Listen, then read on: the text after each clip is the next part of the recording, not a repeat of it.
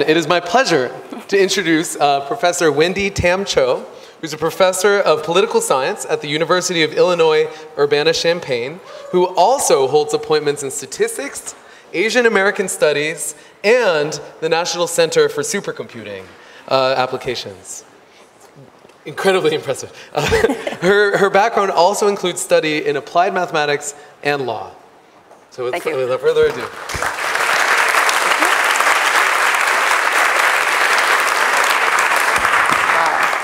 Thank you. So today I'm going to talk about computational approaches to redistricting, and I'm going to highlight a project that Yan Liu and I are actively working on redistricting. The project we're working on is actually pretty broad. It has lots of different applications, including just drawing maps or to racial gerrymandering. Today I'm just going to talk about partisan gerrymandering, because that's the hot thing at the moment.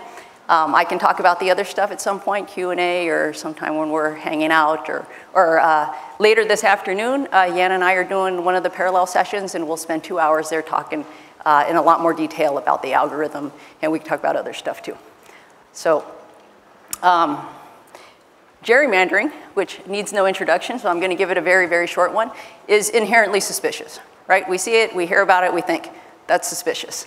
And it proceeds largely unimpeded by legal constraints. We've passed all sorts of laws over the years. You can't do this, you can't do that, you have to do this, you have to do that, and that prevents nothing, right? They keep on going, they get better at gerrymandering, we pass more laws, and we don't even know what laws to pass, right? Because there's so many ways to gerrymander, it doesn't seem effective at all. At the same time, we notice that US elections are largely non-competitive. I like to do this all the time with my students. I ask them, you know, every year, 435 members of Congress go up for re-election.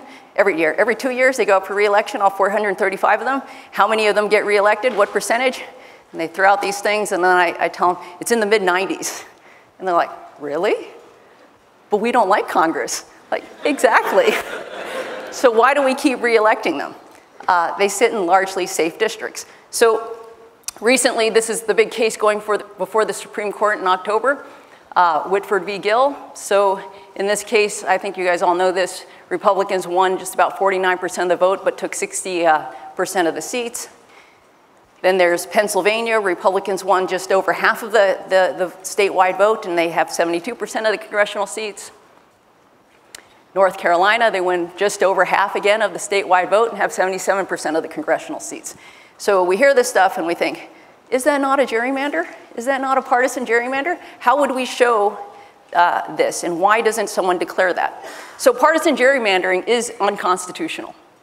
The Supreme Court, on the other hand, has never declared an electoral map to be an unconstitutional partisan gerrymander, and the reason is, you guys have heard this week, they don't know how to judge a partisan gerrymander. They don't know, when you give them a map, they don't know how to look at it and say yes or no. They look at it and they say, I don't know.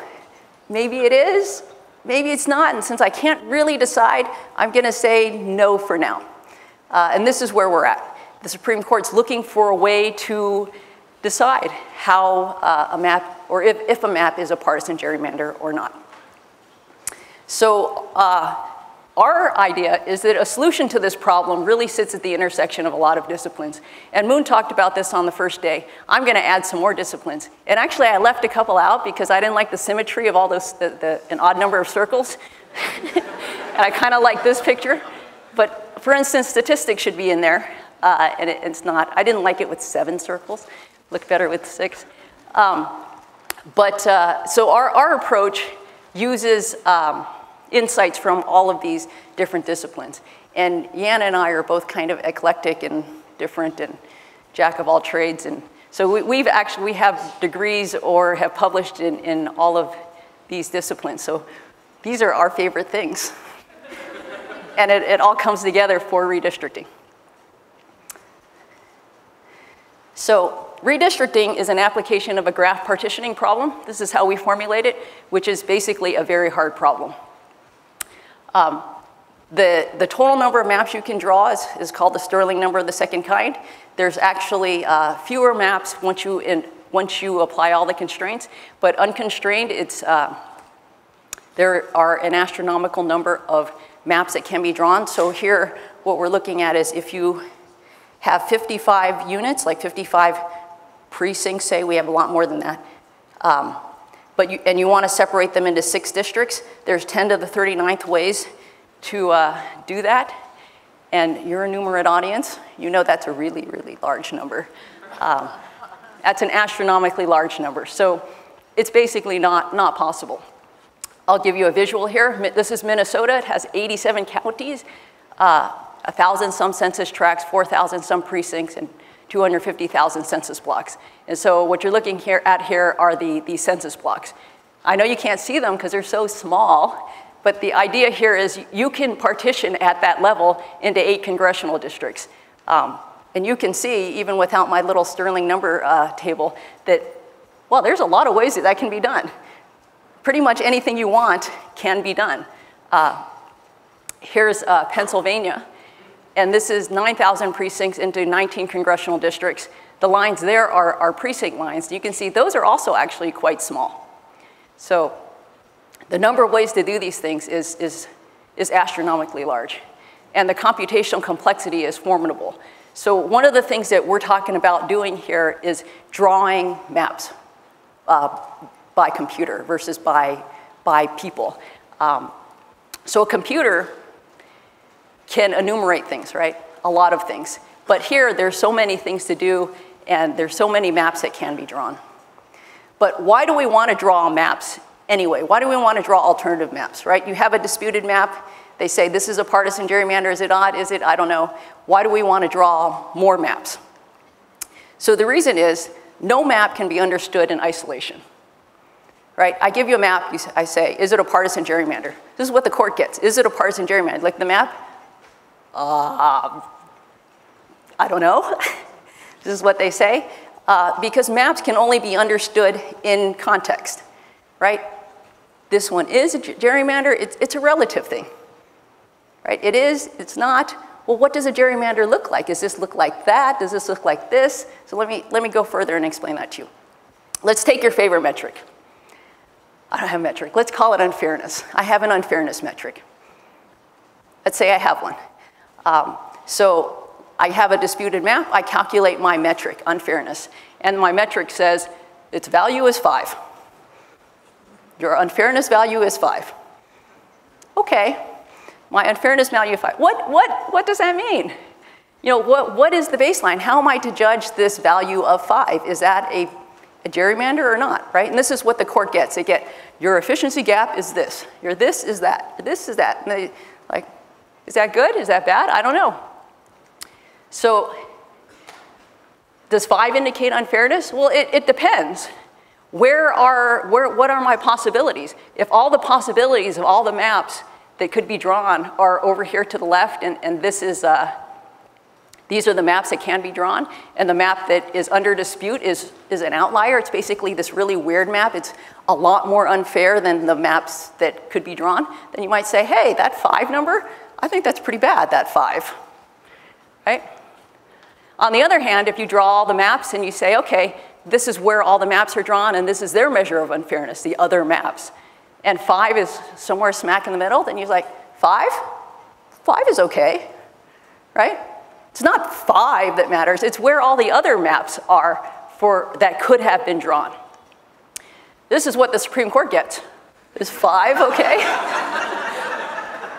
I don't know. I need some way to judge that. I need to know what else could have been done. Did they have the other opportunities and then they did this? Or what? And the comparison here, I want to make a point of this, is when we're drawing these other maps, we're talking about other maps that could have been drawn for this state. So sometimes you hear people talk about the efficiency gap and they'll say, well, the one in California was, 0.1 and this one is 0.8. It's like, but that's California. You can't compare California to, say, Montana. They are different states. They have different geography. They have different everything. They have different people, right? And so what could have been done in one state is not the same as what could have been done in another state. What you have to compare is what could have been done in your state. How could your state have been redistricted differently? Not can your state have been California. Your state could not have been California. Your state could not have been some other state. Your state can only be your state. And so we end up with one map going before the Supreme Court and nothing else, right? Or possibly, they'll get another map. Some expert will come in and say, hey, I got another map for you. This map is better. So they'll say, hey, look, I got another map. It's over here. Does that make this one bad? I don't know, because someone else could come in and map. I have a map. It's over here. Like, okay, I don't need one map. I don't need two maps. I need to know what could have been done, right? So that's what we're trying to do. So a lot of people, this is actually not my idea. It's a really old idea. People have been trying to do this since the 60s. They said, let's draw all the maps that were possible. And if we can do that, then we can say, hey, this map is unfair. Because look at all the ones that could have been done. This one is so far out of the mainstream. So the problem with this is, again, it's really, really hard to enumerate all the maps that could have been drawn. In fact, it's impossible within our current computing environment. So they tried to do this, because it's a good idea. But it was successful for only very small problems, right? That it was only, they could only compute it for toy redistricting problems. So then people started doing this random sampling or simulations. So they said, if we can't draw all the maps, I can draw a random sample of maps. And if I can draw a random sample, then I can get an idea of what the whole thing looks like without drawing the whole thing. So a lot of people have been doing that. And the question there is the sample large enough? Is it random? Is it independent? Because there we have to satisfy all the statistical properties that we need in a sample, which is not easy. Another approach has been this optimization, where people have written algorithms to search for good maps or optimal maps. And that's a different thing also. I'll point on here, because I don't have a laser pointer. But the most recent thing here, which I'll talk about next, is these guys have all been working on an approach called MCMC, Markov Chain Monte Carlo. This has been the latest work, I guess. So I'm going to talk about that for a little bit. But the goal, I'll talk about first, is what do we want? We want a very large sample of high-quality independent maps. Right? That's that distribution I'm showing you. I want this distribution, and I want it to be a very large random sample of high-quality maps. There's no free lunch here. This is not an easy problem. It's not easy to do. It's not easy to compute. It's just not easy, and there's no easy way to do it. So when I say very large, I'm not talking about 1,000. I showed you, if you only have 1,000 maps and there's an astronomical number of maps that could have been done, 1,000 is not going to characterize properly what could have been done. So we're talking billions, more than billions of maps to satisfy the statistical theory that would justify this approach. So when I say high quality, I'm talking about maps, not just like a computer drawn map. Computer drew a map. It's like, okay, would a human think that's a good map? Because if a human doesn't think that's a good map, we're not interested in that map. Right? Because that map could never have been enacted into law. These have to be maps that are drawn that could have been enacted into law. So they have to be maps that satisfy all the legal constraints, all the things that the Supreme Court has said they want done in a map, and something that a human would actually draw. The maps have to be independent, meaning each one supplies new information. So you can see, like if I move one census block, the map really hasn't changed. Right? It's changed in a minuscule way. That's not an independent map of another map. You have to have independent maps that supply new information. And you need a random sample. So this is our goal. So I'll talk about MCMC. MCMC is intended to draw samples, random samples, from basically a distribution that you don't know what the distribution is, but you want to draw a random sample of it. And the way you do that is you use a Markov chain, and you use a Markov chain, you run it for a long time, and the Markov chain creates this distribution for you. This is the theory of MCMC, which is fantastic because that's exactly what we want. So the theory animating MCMC is exactly what we are looking for here. But the problem size of the redistricting problem is astronomical. I keep coming back to that. It's astronomical. And MCMC is not a magic bullet here, so let me explain why. So all the current implementations of MCMC simplify the problem to make it computationally tractable. So let me explain that to you from their work. So this is the work of a team at Duke. They implemented an MCMC. They ran it on North Carolina. and this is from their paper. So they say they randomly sample reasonable redistrictings, which are near these 3 redistrictings, in the sense that no single district differs by more VTDs than a set threshold from the redistricting under study, 10%. So what they're doing is they're not sampling all the possible maps. They're taking a map, a certain map, and then they're saying, I'm not going to change this map by more than 10%. And I'm only going to look at maps that are less than 10% different from this current map, right? So then the next quote is more or less the same thing. So the idea here is the problem is astronomically large. And they're like, well, I can't do that. But what I can do is if you give me a current map, I won't change that too much, and I'll see how that changes what that distribution of maps looks like, which is a different problem. So this is from another paper, also from the Duke team, an earlier paper, but they say the same thing. So they're talking about the space of redistricting is enormous. It's what I've been telling you. So they are in reality only sampling from a region around the initial condition. So that they have a disputed map and they say, I'm not going to change that map too much. I'm going to look around this map. I'm going to see what else could have been done that was different, but I'm not going to change what was done too much. Okay, there's another paper by these guys at Princeton.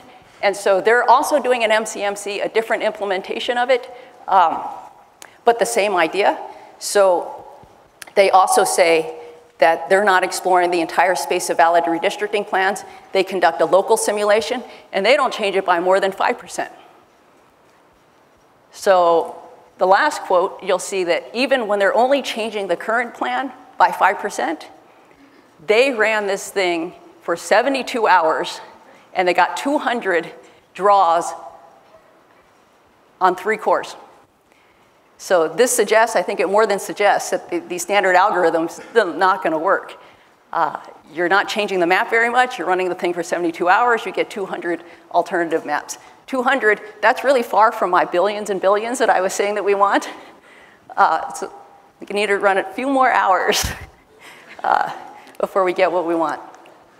So I want to talk about this idea because both of those papers say that examining local redistrictings is fine because this is a traditional districting principle.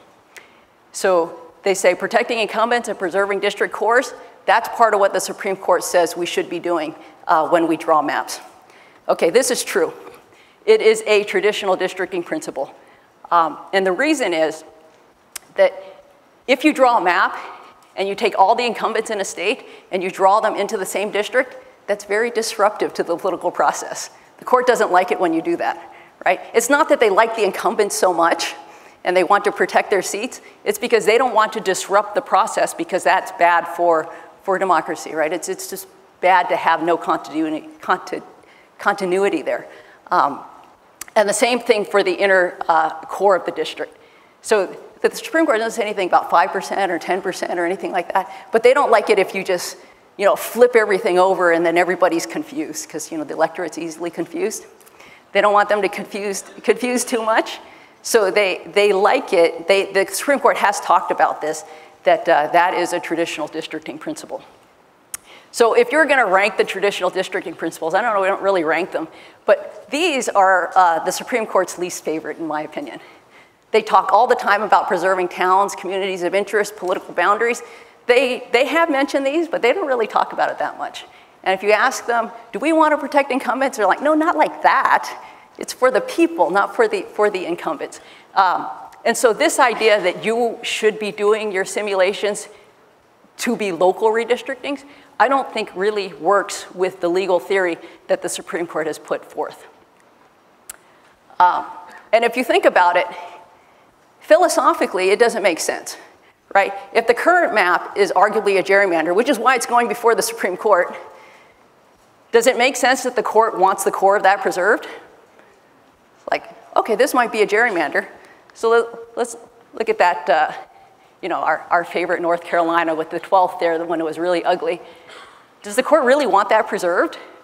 I don't think so. It doesn't really make sense that that is what they're asking for.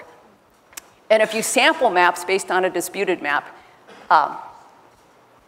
mathematically, that doesn't make sense either because it produces the wrong comparison set. So let me give you an example. So let's say we computed, so the red line is, say, the disputed map, and we did a local redistricting. And we noticed that the map under dispute, oh, it's kind of an outlier, right? We could have done better in a local redistricting. If we moved around that map, we did an MCMC, we could have done better.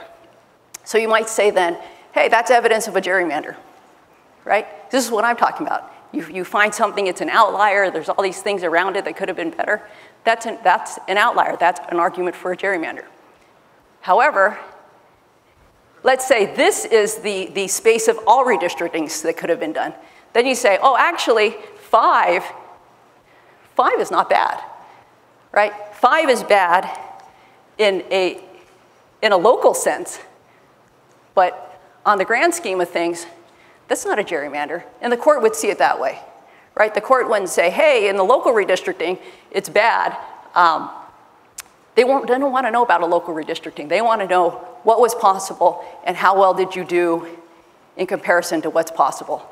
I've been trying to figure out how to explain this. So yesterday I came up with an analogy I thought was pretty good while I was trying to explain it to someone, so I'll repeat it to you. It's basically like, so the other person was saying to me, let's say I don't have very much, like I have the worst house on the block or in the, some area, right? And every house around me is much better than mine. Doesn't that mean that I don't have a very good house? That's a local redistricting. So you could say, yeah, so you don't have a very good house. So the analogy I would draw there is to say, okay, so you're an American, you don't have a very good house. Let's go to a third world country. You have a very good house, right?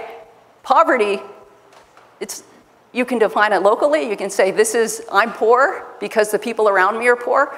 Or you can say, you can look more globally and say, this is how we should define poverty. And this is what I'm saying about redistricting, is it's not about, could there have been a better redistricting right around where you are? It's, if I look at the space of redistrictings that could have been done, how does this fall in that space? All right, so examining local redistricting, which is what all the MCMC implementations do, makes the problem computationally simpler because they have to do a lot less computing, but it's really addressing a very different question. And that different question has an unknown relationship with the true underlying problem. So here's another team that is working on what we call random districts, which I put in quotes for a reason I won't explain here, but if you catch me later, I'll explain it to you ad nauseum. But what they do here is they're trying to say, okay, let's draw random districts and let's preserve the traditional districting principles where we want to preserve counties or preserve cities. And so one of the things they did in Florida was they said, okay, I'm going to draw you random maps, and here there are certain counties that were preserved in the disputed plan. I'm going to preserve those exact same counties. And then the other ones I'll allow to be split. But the ones that were held constant or held together in the disputed plan, I will also hold together. And they said that did the same for cities, and then they did the same for certain counties. That is not what the Supreme Court means when they say you're trying to preserve towns and cities. They want you to preserve towns and cities when you draw plans. If there's a disputed plan, you don't hold the exact same ones constant. You're biasing what you're doing by doing that because this is a disputed plan, right? It's the same idea as you're bringing bias into your simulations. So again, they've redefined to a different problem. And the reason this is done is that's a lot more computationally tractable. It's a lot easier to do that than to do what the Supreme Court really is talking about. And when the Supreme Court sees that, in my opinion, they know that this is not what they're talking about. All right, so if you simplify the problem for computational convenience, that's not a solution. And that's problematic from a legal vantage point. So I'm talking about MCMC again really quickly here. So MCMC is animated by this theorem, which I'm not going to read to you. You can read it yourself. But basically, this is a theorem. It's been proven. It's true. It works. the theory that animates MC-MC, it works. On the other hand, just because the theory works, it doesn't mean it's going to work in your lifetime. The amount of computation to make it work is not feasible. So the theorem works, but we don't have any idea how to compose this Markov chain. We don't have any idea how long we have to let this thing run. For sure, we have to let it run a really, really, really, really long time. And we have no idea about our estimate then afterwards. So we need to formulate a random walk for an MC-MC.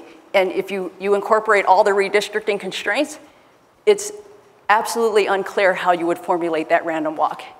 One of the things you can do is, you random walk and you discard solutions that don't satisfy your constraints. That doesn't work for the theory of MC-MC. So the thing I want to bring home about this stuff is there are two things you have to do here. One, you need an algorithm to identify these high quality maps, right? You need some way for a computer to do this. You need an algorithm to do that. But even after you have the algorithm, which is not simple, you have to then attack this computational issue. You can design the algorithm, but even after you have an algorithm to identify maps, you have to compute a lot of them. So it has to be an extremely efficient process. So this project that Yan and I have been working on, or are working on actively, is called PAIR. It's a parallel evolutionary algorithm for redistricting. And the thing that animates our work is this idea that the scope of the search needs to be the realm of possibility. You have to look at what was possible, and then you can compare the map in question to what was possible. So MC-MC implementations limit the scope of maps for computational tractability. And I'll give you what I think is a simple explanation of why. So they formulated it as a graph cut problem. So basically here you have nodes, and the nodes are, say, precincts. And then the edges show where the precincts are connected. And then you basically cut the graph at a certain point to create districts. So the idea here for a random walk is you have to know how to then cut it differently to get to another legally valid redistricting. And that's not clear because you're supposed to be trying to keep cities together, you're supposed to be keeping population equality, you're supposed to keep it contiguous, you're supposed to have it compact. So how you actually move these lines to achieve all of those things within this setup is unclear. And if you don't know how to do that, you don't have a random walk. If you don't have a random walk, you're going to run into a lot of trouble getting your MC-MC to do what you want. Okay.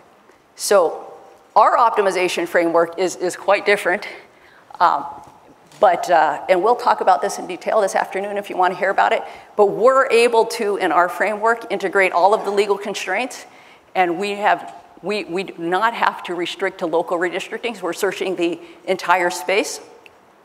So our algorithm is a massively parallel implementation of an evolutionary algorithm. It's designed to be run in a high-performance computing environment. And part of our research interest in this is our work on Blue Waters, which is at the University of Illinois. That's a picture of Blue Waters. It's the fastest research supercomputer in the world. It has more than 700,000 processor cores, and it runs at a sustained quadrillion calculations per second. So it's really fast. It runs about 13 million times faster than your average laptop. It does a lot of computing really fast. And what we need here is a lot of computing. So this is part of our work on this project, is not just the algorithm, but also how you would utilize massively parallel architecture to speed up the problem. So we have scaled up to run on over 131,000 processor cores. So another thing that's different about what we're doing is that we don't need to define this random walk. We achieve our randomness by having a unique random sequence on every processor. So every processor actually is an independent process. And so we get independence that way. We don't have to figure out how to get independence. We can get independence by having the different processors run independently. These next few slides, I am going to just fly through because they are our slides for this afternoon. But I'll give you a preview, and then you can decide if you want to come or not. But I'm not going to explain them in any detail now. I'm going to skip that one, actually. I'm going to skip that one. So now you want to come. So there's a base evolutionary algorithm which runs on one processor. This is the base algorithm. It runs on every processor, but this is just the algorithm, the base algorithm. So we'll kind of run through it on our maps. We build adjacency structures, and I'll talk about how we actually build our seed maps. These are our basic operators for our evolutionary algorithm. We'll talk through those. I'll draw you a picture, tell you how the picture works. This is a second operator for a crossover. If you're not familiar with evolutionary algorithms, we'll go through that, the basic idea of them and how they work. Show you pictures, talk through it. We'll show you an algorithm performance study that we did. So this is pair against a couple of other algorithms that are basically trying to do the same thing. So if you don't want to really come this afternoon, the short story is we're a lot faster. And that actually is only running on one processor. That isn't us on a supercomputer and them on a laptop. That's us both just running on the same architecture. So we'll talk through a little bit about supercomputing and our work there. So some of the things we'll cover is this is our basic communication structure for our processors. We'll talk about communication costs, how we cut that way down to get the algorithm to run fast and efficiently. This is the solutions that we can find quickly and with more processors. So utilizing lots of processors efficiently. We'll talk about how we have the different processors communicate with each other. But the basic idea with supercomputing, which I will talk about briefly now, is the idea with the supercomputer is that you have, so on Blue Waters, we have 700,000-ish processors, right? So if you have one processor does one thing, right? You give it a set of instructions, it executes a set of instructions. So I've done this analogy before. I don't know if it really works, but you can tell me later. Let's say you're building a house. So if one person builds a house, one person says, okay, I do all this stuff. I put in the nails, I put up the drywall, I can do the plumbing. You know, one person knows this is all the stuff that needs to be done, right? So if 10 people build a house, then you're like, okay, that could be better if the 10 people communicate and coordinate, right? If they don't, and the 10 people are running over each other, I was doing the nails, I was doing the, what are you doing? Wait, are we supposed to talk about this? Then it can be chaos, right? If you have 10 people trying to do one task, you have to communicate and coordinate. So maybe you figure out 10 people. If you have 100,000 people building the house, you see the problem, right? If there isn't communication and coordination, if you do that right, it goes really, really fast. If you do it wrong, it just doesn't work, right? So same idea with a supercomputer. On a supercomputer, we basically have lots of processors working together for a problem. And so they have to communicate with each other, and they have to basically work together to get the problem done. And that piece of it is a separate piece from the algorithm itself, which is how to find a map. Then it's about how to make hundreds of thousands of processors work together to make that process faster. It's actually not always faster when you use more processors, just like it's not always faster if you have 100,000 people descend on a house building site. There's a way to do it, and there are ways not to do it. So that's the supercomputing aspect of it. So what can we do with a very large number of independent, feasible, high-quality maps? This is a video that Vox did. And I'm going to run the video, just a short clip of it, to give you an idea of what we're doing, because it actually explains it better than I explained it. These are our maps that I supplied to Vox. We gave them thousands of maps, and they made this video for us. So the idea behind all the maps is, in the video it's really cool because they flash them on the screen, and then they change them around, and the colors move. Just imagine that going on. So basically what's happening is we draw these maps and we draw billions of them, right? And we rifle through them and we compute different partisan metrics. So here you can compute whatever metrics you want, but we did responsive bias, competitiveness. We also did the efficiency gap and a couple other things we coded up.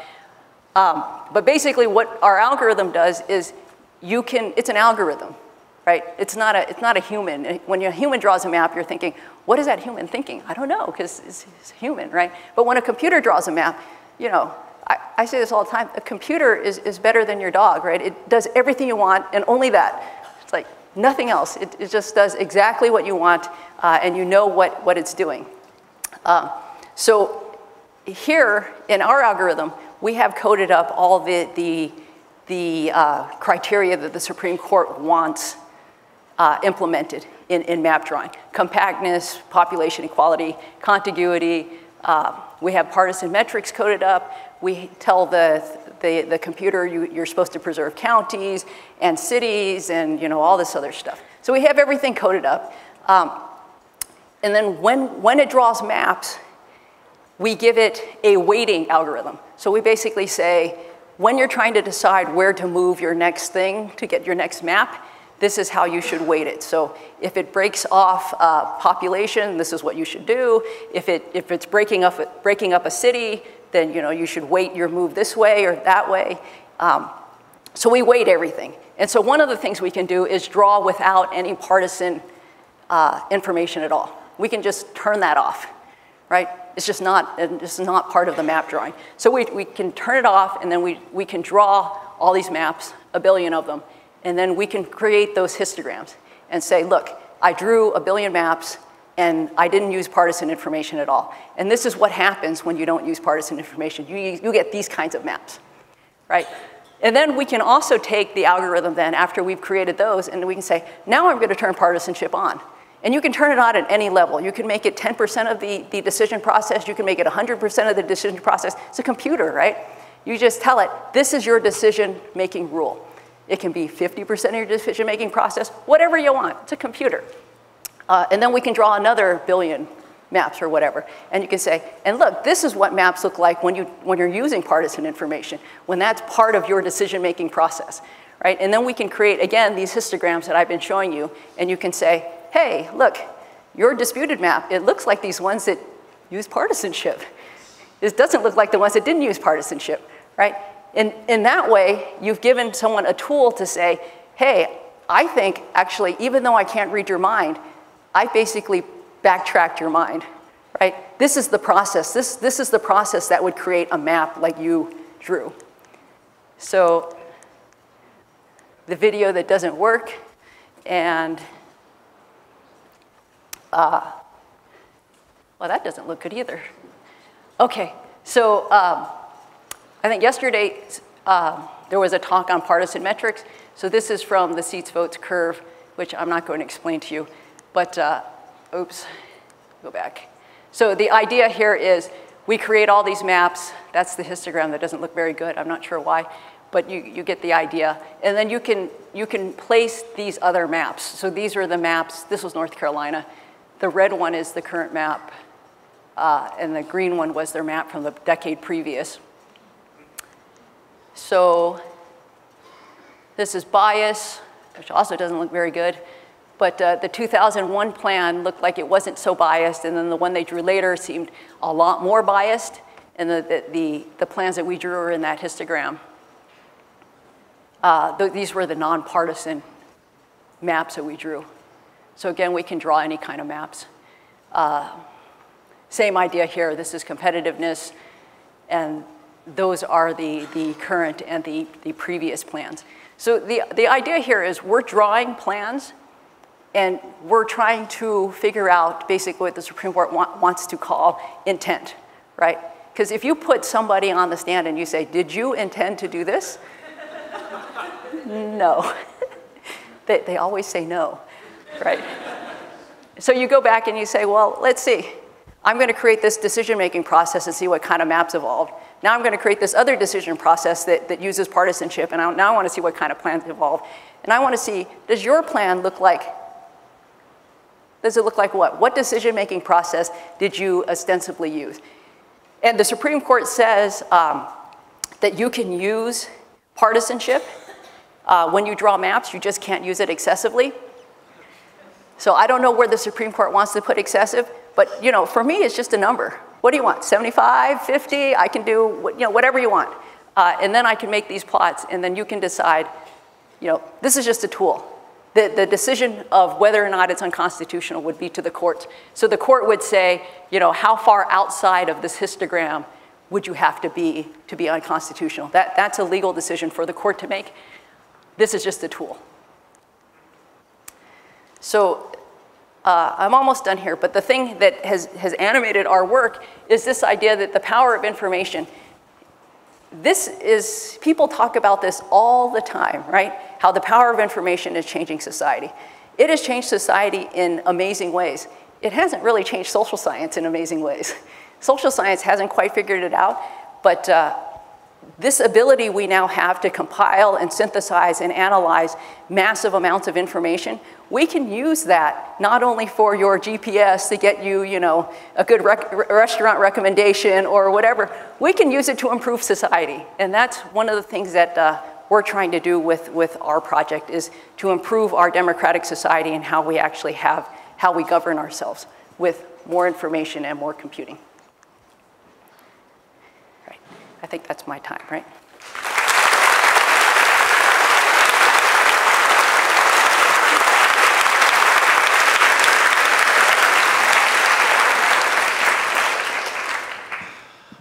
Thank you, Professor. How can we justify one way of sampling from another? That is, what legal and political principles could we use to argue for a specific distribution in the set of maps, ignoring for a second whether or not that would be easy to explain in court? There isn't really ways of sampling. There's only one statistical valid way of sampling. You draw an independent random sample. That's not my idea. That's statistics. I'm not sure if that was the question.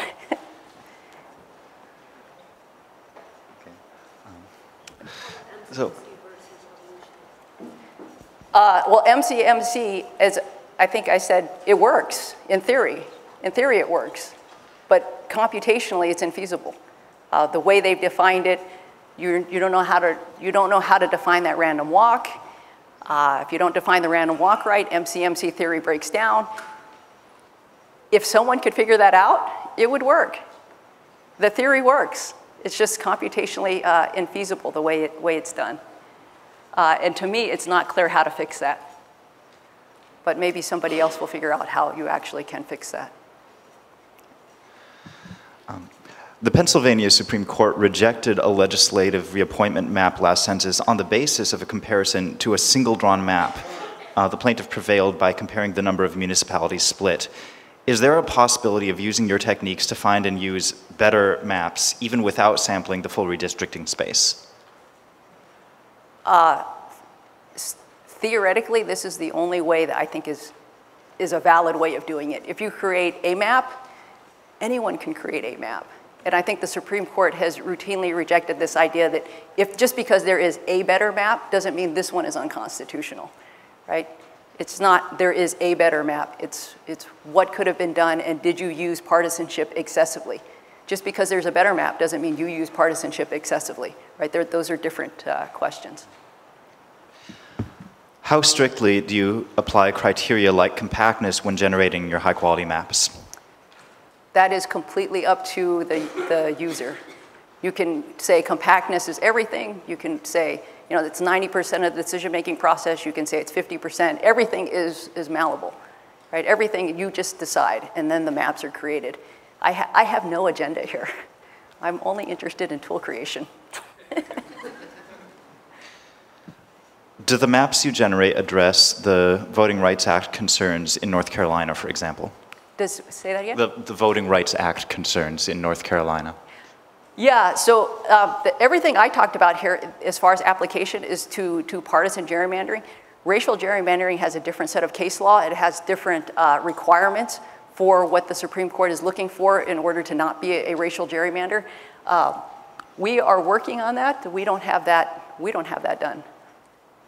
that would require coding up different things, and we don't have it done, but can be done and can be done within our framework once we find the time to do it.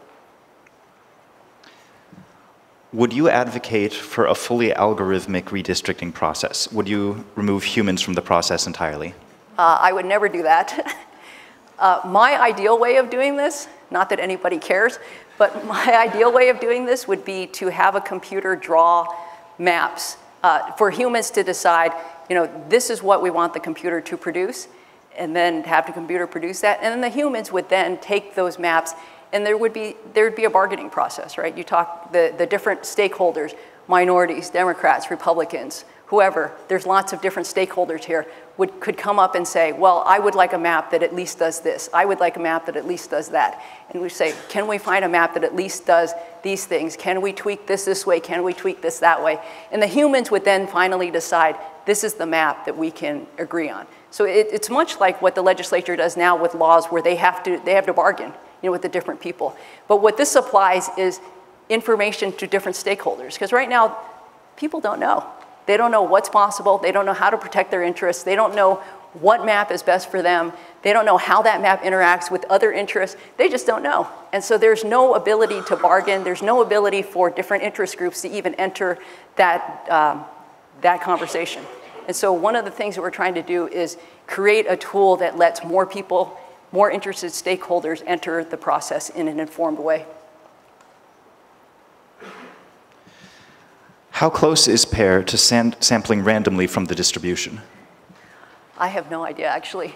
That's a theoretical argument that we have not quite worked out yet. It requires a lot of maps, and the exact number I have not worked out. But we're not there yet. How did you code up all the metrics that the Supreme Court wants when they haven't made clear what those metrics are? First, we haven't coded up everything. So for instance, we only have one measure of compactness. I wouldn't say it's the measure. There is no the measure. The Supreme Court doesn't have a measure. They like things to be compact. They don't give you a definition. One of the things we want to do this coming year, for instance, is to code up a lot more criterion, for compactness, for partisan unfairness. Because we actually don't know if these things are measuring the thing that we want.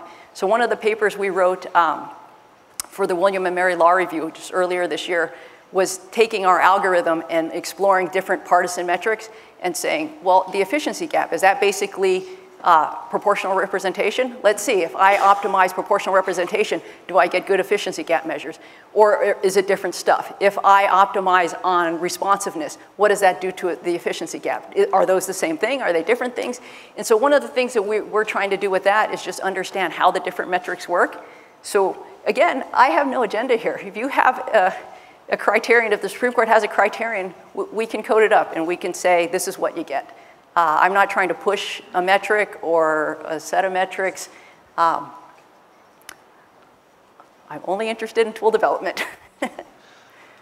What's the dollar cost of 10 to the 9th maps on Blue Waters? What's the dollar cost? I don't actually know. So the way Blue Waters works is it's open to the public for research. So if you want to use Blue Waters, you write a grant, just like you would write an NSF grant. You say, this is my project. This is how many NOAD hours I need. This is what's required in my project. You write up basically a grant proposal, and then they grant you some number of node hours.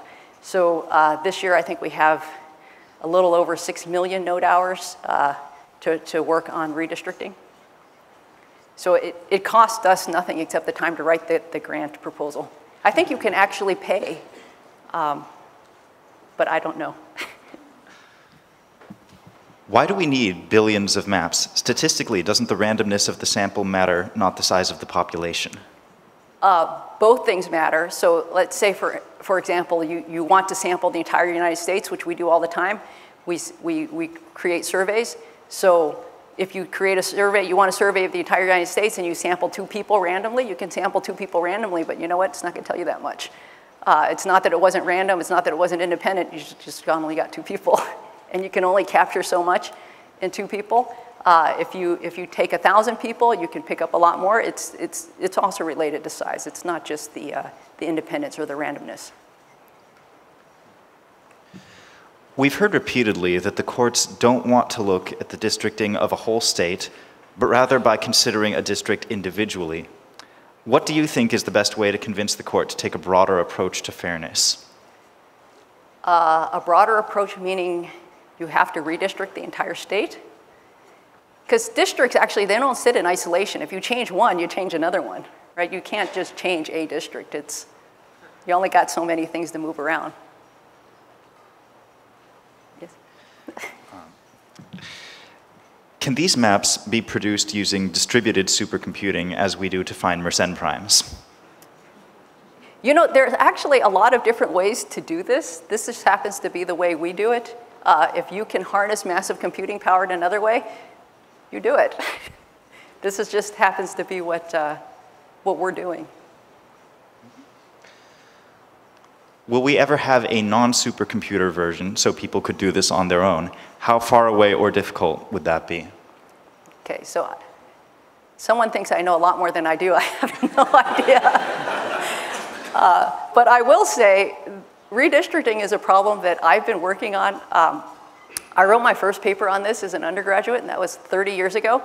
And I actually I wrote code for it. And I can tell you 30 years ago, I was not coding on Blue Waters. And what I was doing, it wasn't going very fast, and it didn't really work. And actually, 30 years ago, if you had told me 30 years from now, you will be running it on a computer like this, I was like, really? That's cool. And 30 years from now, I mean, you just think about it.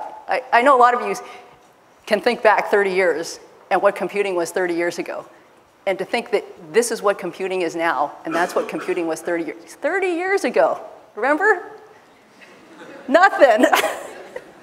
And 30 years from now, you know, your phone is way better than what I was computing on 30 years ago. Right? It just is. It has so much more memory. It's so much faster. This is your phone. I was on servers 30 years ago. Right? And it's just no comparison. So 30 years from now, I have no idea where we'll be. But we're not going to be here. I mean, this is only improving. To say that, oh, this is where we're at and it's never going to get any better, that's ludicrous. It's getting better every day. Every day this is more and more possible. Every day this becomes a reality. And if you want to talk about the future of redistricting and what can be done, this is the way, because this is improving all the time.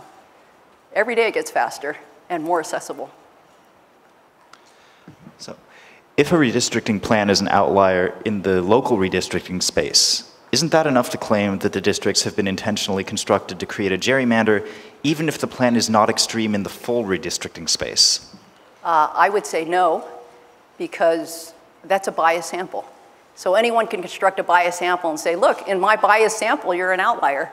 The point is not what are you in my bias sample. The point is what are you in the correct sample. One more question. There's a black box aspect to your algorithm. How can we make sure that it's used fairly in court? Oh, I have no idea. I mean, this is a big debate right now in AI, right? People write these algorithms and you're like, okay, it's doing something, and I don't know. It's not just me. I'm not the only black box. We wrote an algorithm. We'll put it out there at some point. People can look at it and decide. I don't know how many people are going to look at it and decide. But this is a huge issue going forward with computing, is that people are writing these things and people make decisions based on these algorithms. And we actually need to have some way to, I guess the word is not police, but some way to regulate that kind of thing. This is a problem for the future. I guess it's a problem for me too, but it's not my problem per se. I'm a good person. It worked. It does what I said. Sorry, just one more question. Is your project open source for others to tinker with? It is not open source. It's under active development right now. So at some point it will be open source, but it is not currently. Right. Thank you so much, Professor.